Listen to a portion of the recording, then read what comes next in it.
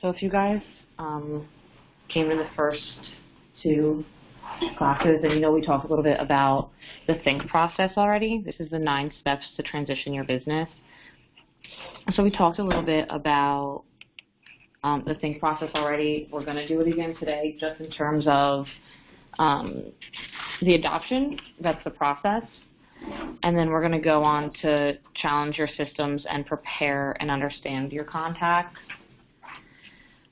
So the challenge your system part is basically, what do you want to get out of Command? If there's one thing that you can get from it, whether it's what your database does now or just something that it doesn't do now.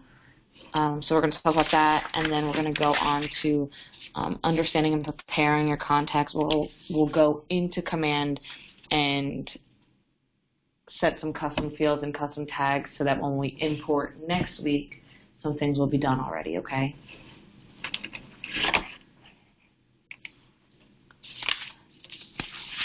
So the think process of Command is just the big picture.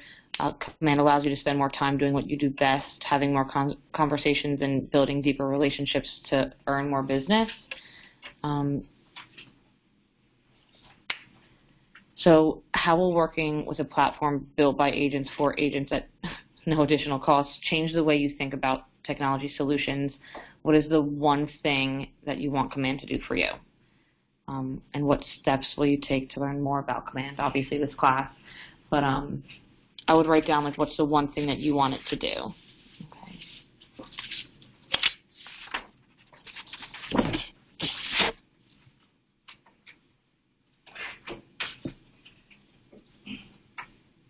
You may need to run your current systems parallel with Command for a time until full adoption of Command is complete and successful. Like I said, there's some things that aren't fully running in Command now, like the email campaigns, right? So if you have to currently run eEdge at the same time as this one, that's okay for now, especially in that instance because we're not paying for either of them. There are some agents who are paying for a database that they might have to continue to run that for a while also until we can move it over.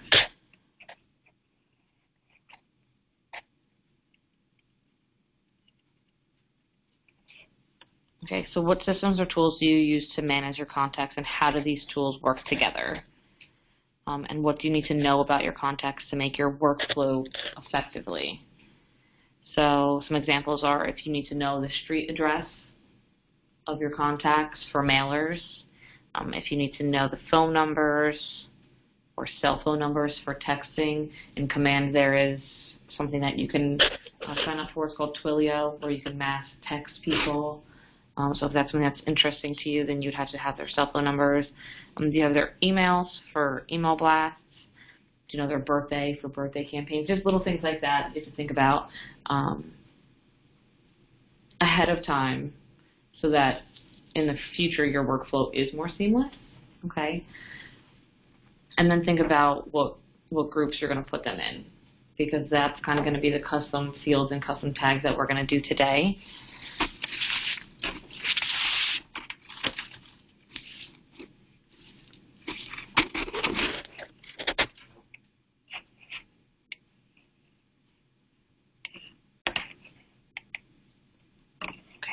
So challenge your systems is, what do you want to accomplish? If you're using a CRM along with other applications that you may or may not want to be connected, you're using a technology platform, you're using built-on technology. This can force business processes to be adapted around the system, often resulting in inefficiencies. Okay. Are these systems built for me, or have I just adjusted my business around them? What is truly important, and what am I trying to accomplish? Okay. So then we noted, what are the unique or non-standard fields you have captured in your current contact for each client?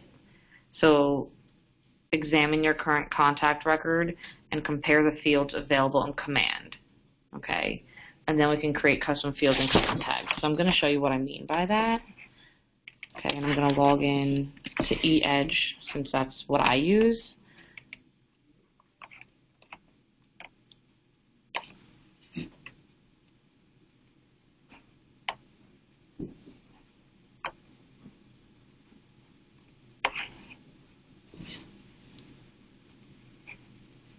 Okay, and then I'm going to log into Command right next to it, which is agent.kw.com, right?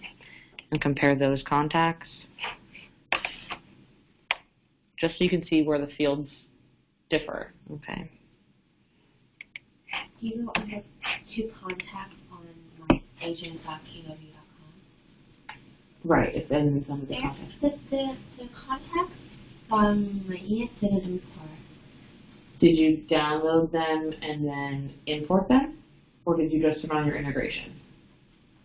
I clicked import and then downloaded pre-made CSV to upload the contacts. Right, so then you'd have to put your contacts into that Excel file and upload them. So I can manually put each one. You can export from eEdge. Really? And then import right into Command. Right, so that's what we're going to do next week. So then I'm not gonna. I would wait unless you really want to try. You can. I mean, you know. But we'll also turn on our integration. So that means, at least for me, it's been working with all the new contacts I put into eEdge. Like I'm running both parallel, right? Okay. So I imported all of my contacts a few months ago from eEdge to Command. And they all transferred all the information, you know, our last contact history, all came over. And then I turned on my integration in Command, and now all the new contacts that I add in eEdge automatically pull over. But that initial batch did not. Okay, I had to do that. Export, import, yeah. Which it was 2 clicks. It wasn't a hard transition, but they didn't like pull over by themselves. Okay, but again, we're going to do that one next week. Okay. So in Market Leader, if I clicked Add Contact, you'll see a ton of fields, right? And now we're going to do this thing.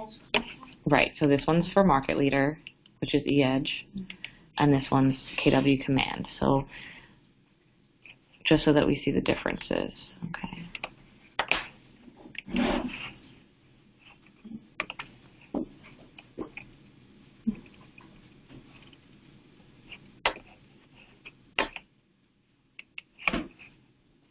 So we'll see in Command we have a lead source option, okay,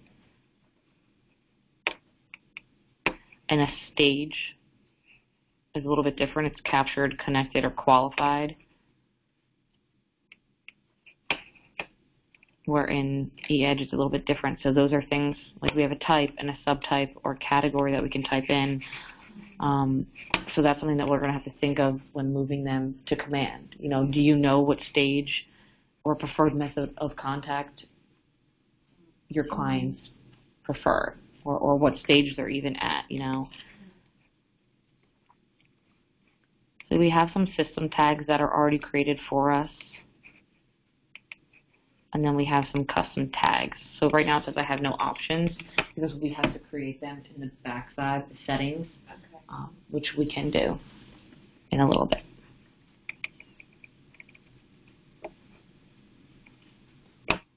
Okay, so all this stuff is the same. I don't think we have a social ID in Market Leader, which is really cool actually, because it's going to connect, Command connects to all your social medias for when you do get to make your campaigns and these workflows, because you'll be able to attach it right to social media like ads for Facebook, and I'm hoping that there'll be some relation if you put their social tag in Command, like their profile ID. I don't know how it would do it, but if somehow it could connect or like send stuff to them if you have it in there, that would be cool. Because some of your friends that are on Facebook, you don't necessarily have their addresses or things like that. Right. Somehow contact them, right? Yeah. Or have them as a touch. Yeah, that would be great. Exactly. Okay, and then custom fields, again, we're going to do that part today later also. Okay.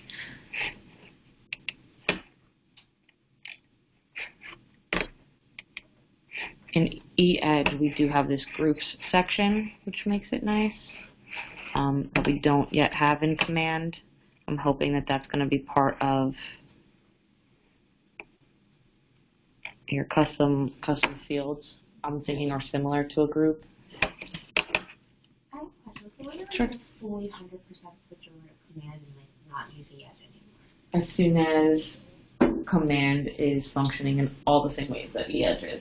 So it has the capabilities to do that and more. There's just things that aren't running the same way. Like I always use the campaigns as an example. Right now in eEdge, they're all like the pre-made templates that you can just personalize and send out. Right, and we're going to have them in command also, but they're not there yet. You know what I mean? I don't think that they have the pre-made ones at all yet.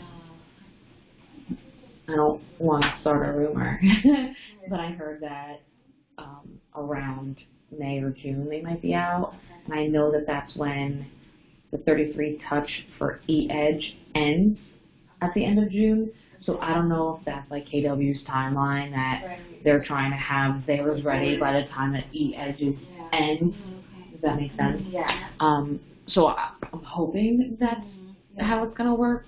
You know, I don't want everyone to start new ones on eEdge and then have to create new ones again in command. Like that wouldn't be, you know, beneficial of our time. But. Okay, so those are just a couple examples of the things that we're going to have to know for our contacts that we did in eEdge. Okay. A big question is, how do you handle contact records for your partners or spouses? Do you combine them into one record or separate them into two records that are linked together?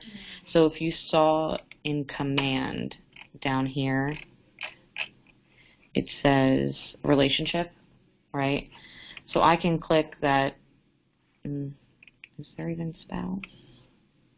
Yeah, right here. I could put spouse, and I can put, you know, someone else's information in there and add the relationship to one contact. But if you want both parties to get the email, I don't believe that command will send out, like it'll nest them together, but both people won't get that campaign email. Right. And eEdge works the same way.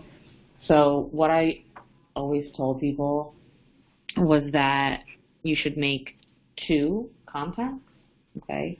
But if you have a physical address, just put that in one of them. So if I had Val and Tom, right, I could put both names in one of them with the mailing address, so that if I ever sent a mailer, it would be addressed to both of them, and then just have like Tom's email address in that one, and then I'll make a separate contact that says just Val with Val's email and no physical address, because when the emails go out, they don't say the person's name. So they don't know that one's addressed to Val and Tom and one's just addressed to Val, you know. But then since Val's contact wouldn't have the physical address, if you ever did mailers, it would only send to the Val and Tom one. Okay. So I know it's like an extra step because then you have to add two contacts. I don't know if that's something that they're going to change. I hope so, because a lot of people have, you know, it's always an issue. Yeah.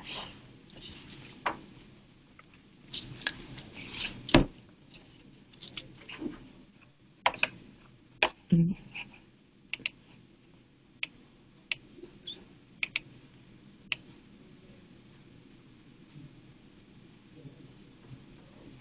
Sorry, I thought they had pet in here, but they don't. That would be fun, though, right? I guess you could just put that in the notes section. Okay. And then, which contact record fields are most critical for sorting, categorizing, or segmenting your clients? What custom tags, groups, or identifiers do you use to understand your relationship between people to target your communication? So I always described that one in Market Leader as your groups, because you're not going to say the same thing to everybody. Okay, so when you're sending out those emails, you know, you might say something different to your buyers that you would your sellers, or you would say something different to some vendors or agents that you have in your database versus your family or your friends or your sphere, you know. So that's something I would take note of too, because I'm going to translate all these groups into my custom fields. Okay.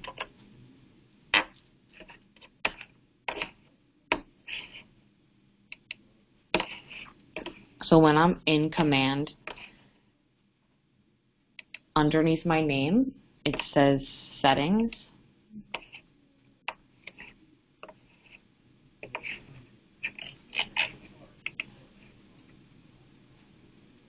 Okay, and right on the left-hand side, it says Custom Fields and Custom Tags.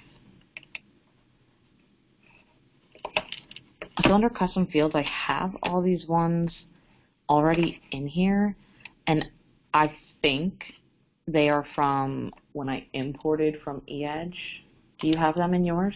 I didn't. Oh, okay. I You didn't go. do it yet. 'Cause I wasn't- Right, but Yeah. what are you in your custom field? Yeah, I don't And there's have nothing there. anything. So I think Yeah. mine's from importing. Yeah. So I can delete all these, but I'm going to create a new custom field.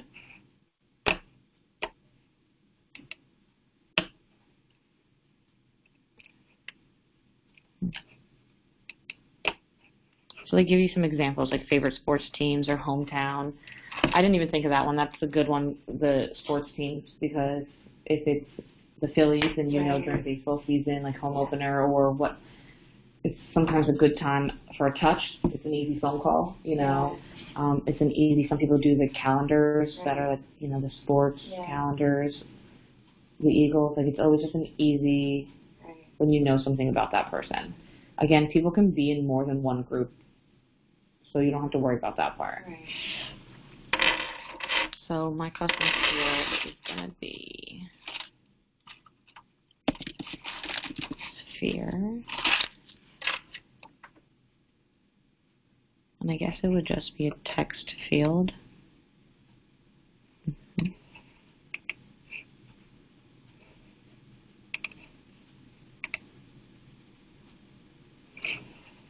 Okay. I'm going to create another one.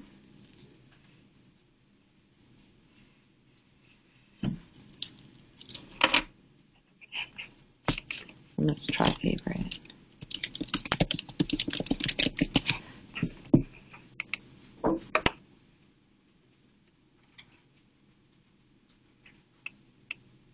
You're not doing what you're doing, right? 'Cause I'm it's just not doing saying- examples. Okay. Yeah, I'm seeing how it works. And I'm going to not make this one a default custom field just to see what the difference is. Okay. So that when I go back to Command to create a contact, I want to see if it shows up in that.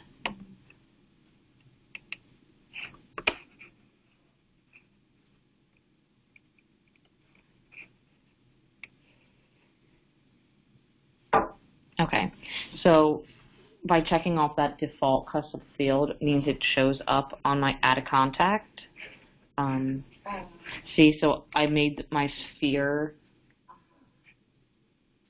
a default one, but not the favorite sports one, Okay. so that one doesn't show up. I guess I can make it there too.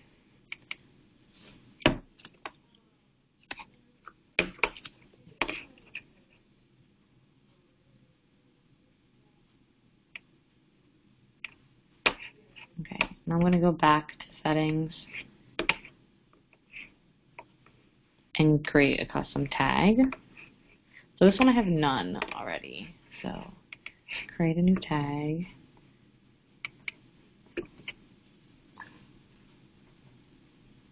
So this one seems more like it's more direct to a group than the custom fields. So that's my fault. But the custom tag, since it says like a builder or luxury platinum club, I would assume this is where like if it's a vendor, right, or if it was a buyer or another agent, I would put that in here. That way you can, it's like a tag color, so in your database it'll show up all the same color for all agents. right. Inspectors. Right. And then I guess the custom fields part is just the unique identifiers inside of those groups. Okay. Right. So let's try one.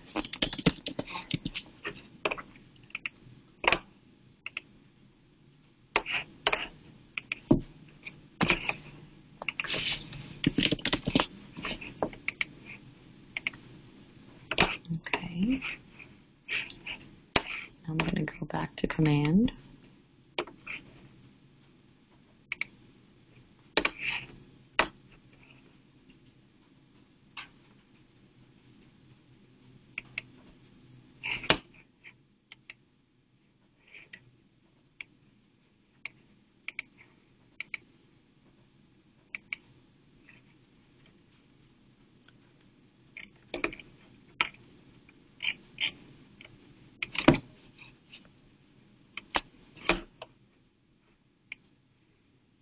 I just put myself in to see how it works.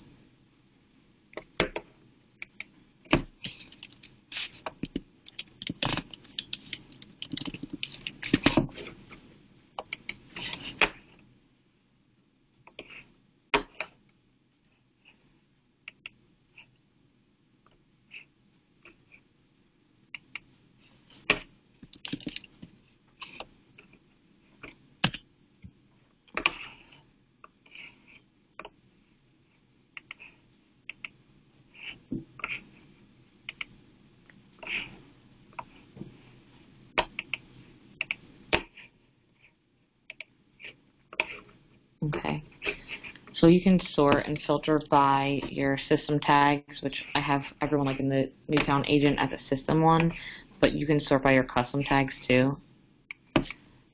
Right, so I put myself in that way.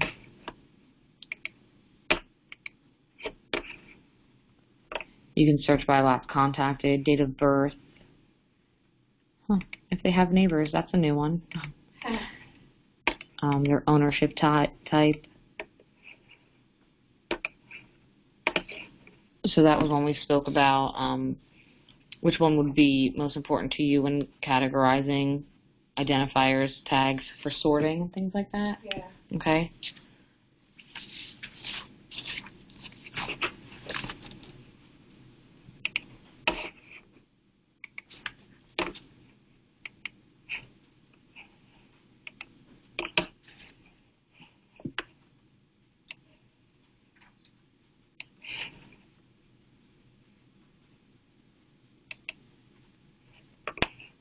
Okay, so we kind of just spoke about this, but it's just customizing command for your business. Command is more than a CRM. It's a platform that puts you in control of your database, your business, and your future. So prepare to sync your contacts and support your business process by making a few key customizations to custom fields, custom tags, and sales pipeline stages. So we didn't talk about the sales pipeline stages. We're going to do that in another class. But what applications do you need to connect in Command? If you haven't already, watch those things on YouTube, because we did connect a lot of the applications that we use already as an office, but if you had any separate ones, you can do that.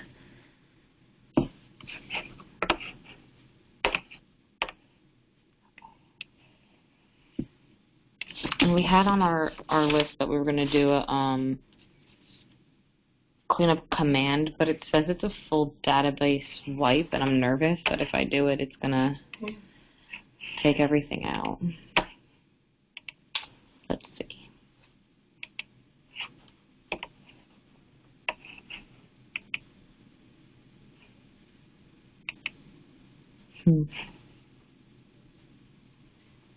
Okay, so they have this in eEdge too, which I learned the hard way.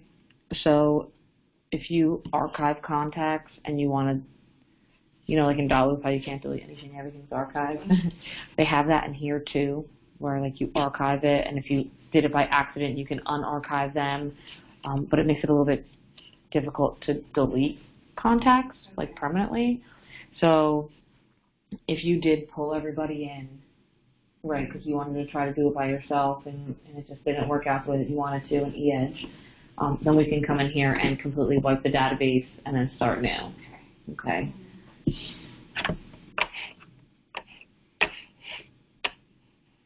Do you guys have questions about preparing your database, or? Actually, I have them in here, so I must have. Maybe I saved it last time. Maybe, yeah. Now I see them, they're all in here. So now I can go back and I'm doing like tags for all the agents. Mm-hmm. Okay. It's just so different.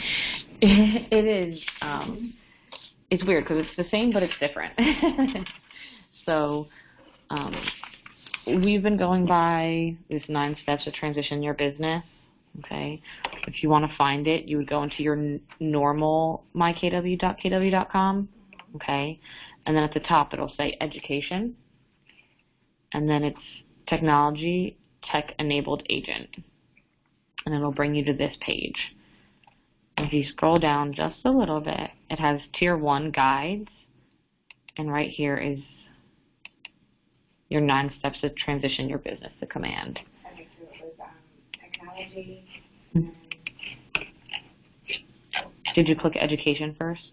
Oh, I went to technology. Okay, education. And then it's technology, Okay. tech-enabled agent. Okay. So this week was just about preparing, right? Because next week we're going to actually do the importing. So it's going to be workshop style. Okay. So it's going to be a lot, which is why we're talking so much about preparing it, because we want everyone to be on the same page when they get here. Okay. So if mine are already in here, I probably don't have to change anything as far as, okay. Probably not, no. Okay. And then our transition, once your contacts are in Command, we'll talk about being hyper-local, and then we're going to go into opportunities to the sales pipeline. Okay, so that's all in the future. But today was just the process of getting prepared. So.